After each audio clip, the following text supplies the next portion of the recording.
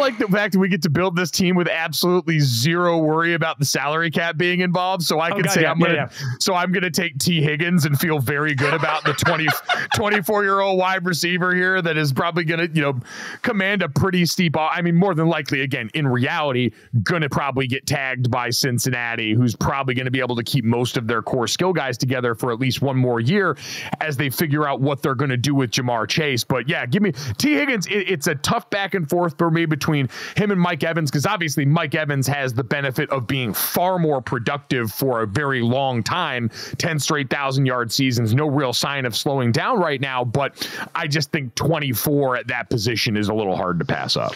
Yeah, no, that's a trash pick by you. And mostly because you're taking a number 2 wide receiver, presuming that he's going to become a number 1 wide receiver, when I'm just going to take the one wide receiver that's right there for me. Evans is the pick, right? Like, the wide receiver group this year is stacked and it's impactful. But Mike, this becomes really interesting to me because it's stacked and impactful, but let's also be real. The wide receiver draft class this year is stacked. So it's going to be a real test of how GMs think team building needs to be done at this point, because you got 2 ways to go. You can spend all the money in the world to get you a T. Higgins, or you can presume that you're going to get one of these first round guys. And there are several of them. There's like this year, there are several guys that are plug and play day one starters at the wide receiver position in the draft. So I'm genuinely interested to see if that freezes some of the free agency market when it all opens. Oh, I think outside of really those top couple names in T. Higgins, and then Michael Pittman Jr. is going to be in there. Mike Evans is going to be there. But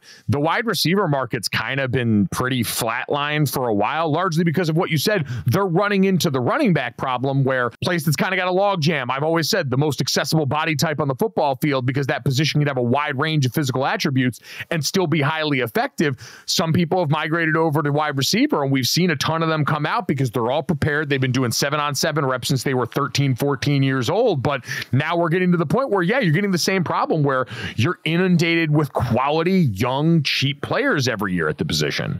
It's not going to really change the value of Evans. It's certainly not going to change the value of T. Higgins. I think where it gets interesting to me is the other name you mentioned. Pittman is somebody that I think most of us really love and feels like he's growing into a really nice player. Are you going to pay Pittman epic wide receiver free agency money, or are you just going to see where the draft, he to me is sort of the line in the sand to figure out where it goes.